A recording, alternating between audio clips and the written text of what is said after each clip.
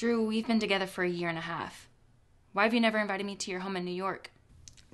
I don't know. You didn't tell her, did you? What? I'm guessing your wife wouldn't be too happy with you bringing home another woman. Lisa... Just remember who got you that job offer in the first place. Call her. Tell her you'll be moving to Atlanta or you can kiss this job and everything else you worked for goodbye. Turns out, she's a pathological liar.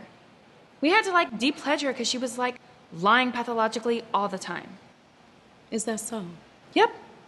These women are clearly just, sad sorority rejects who think they can just write a letter and add pity and walk all onto my sorority. Your sorority? You know what I mean. Well, as a leader of Phi Gamma Mu, it's my job to uphold a certain standard of the chapter. And what standards would that be, Amber? Well, not writing slanderous letters, that's for sure.